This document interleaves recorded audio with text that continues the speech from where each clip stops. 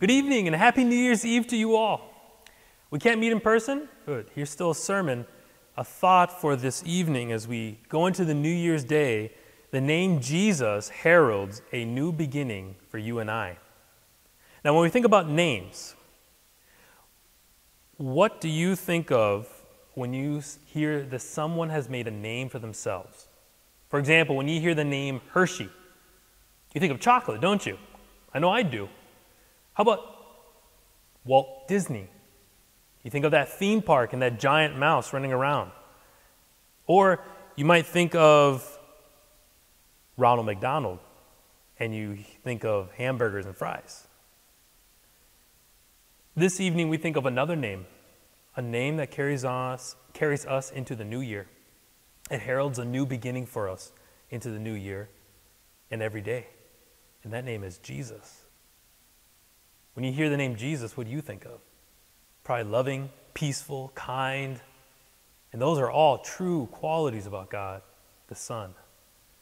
But when we hear Jesus, there's even more to it. His name means Savior. Jesus is the Savior of the world. And when we consider that name, we hear now the words of the Gospel, Luke chapter 2, verse 21, which says, "And at the end of 8 days, when he was circumcised, he was called Jesus, the name given by the angel before he was conceived in the womb." After Jesus was born in Bethlehem, Mary and Joseph had to follow the law. They had to take Jesus to the temple, and they had to have him circumcised. And on this same day, something special had to happen. According to the law, that was the day that baby boys would receive their name. Now, this is different because today we give the names right away in the hospital. But this was a very special religious ceremony commanded by God so that that firstborn son was dedicated to him. And Jesus was given the name to bear the burden of all people in the world. He receives the name Savior.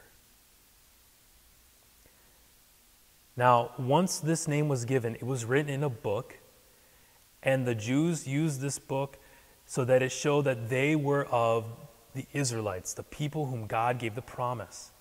This book, it also represented another book which is in heaven, the book of life, so that every name that is written by faith in Christ is written in the book of life. That person has salvation. Now, that name was written, and that was very important. This was commanded by God. And in connection, Jesus had to be circumcised. This was the first time that Jesus bleeds for you and I by keeping the law. He had to keep this. He had to fulfill the covenant which he himself gave. Now remember, the angel Gabriel told Mary and Joseph that name. They were to give him the name Jesus.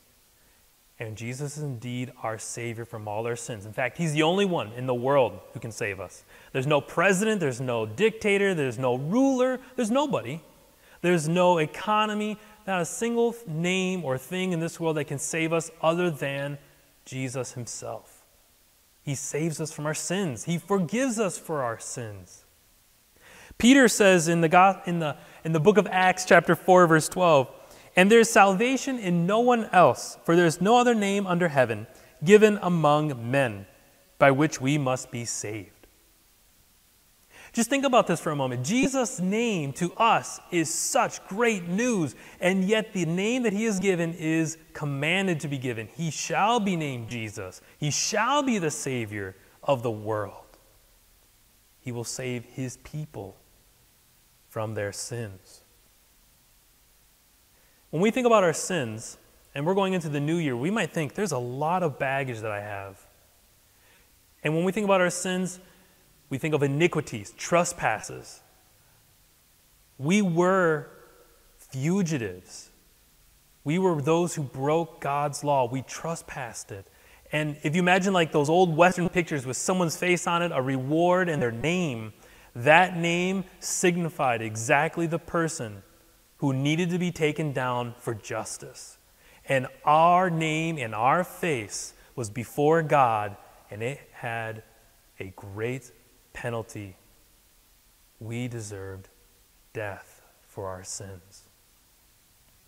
But Jesus comes and rips down that image, and he takes our name and he erases all of our sins. He forgives us for all that we've done this year, the year to come, and that in the past. Jesus promises that in his name, you are forgiven. You are forgiven, and he promises this. He dies for the whole world. He is the Savior for all people. So that when you think of how God looks at you and your name is cleared with him. That broken relationship, when he hears your name, he no longer thinks of you as that sinner, but in Jesus as his holy child, his holy citizen by faith. As we go into the new year, you might wonder, as I get older, will people remember my name? You know, the truth is maybe people may not remember your name forever. You might not be in the history books. You might not be the Hershey or the Walt Disney or the Ronald McDonald. But in Jesus' name, you will be remembered. For all who believe, their name is written in the book of life in heaven.